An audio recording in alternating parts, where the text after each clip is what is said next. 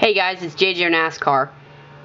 This is a very strange glitch that I found on NR2003 at Fort Wayne. This is now another one of those speedways that get a lot of really good crashes that I'm probably gonna be posting for, just like Lozo7, Zanjoltis, and what was it?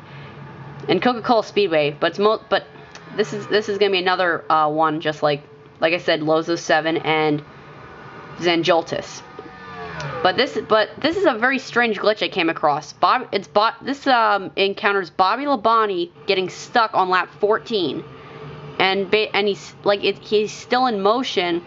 And as the ticker board says, when it was originally when it was filming live, it said QT or no DQ for him. Now just watch when he gets to the start finish line.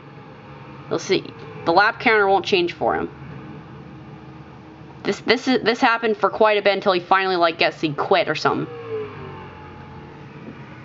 See, didn't change to 15.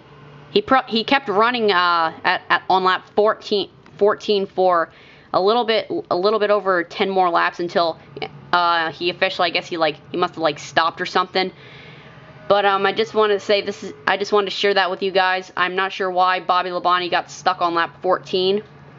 But just wanted to share that with you guys, and like I said, it kept him at 37th place because I guess and it said QT or no DQ. I mean, I guess I'm not sure what DQ means as well. I'm thinking it means didn't qualify, but I'm not sure. But so leave your opinions to see why do you think Bobby Labonte got stuck on lap 14, and what do you think DQ stands for? So that's pretty much it. See ya, bye.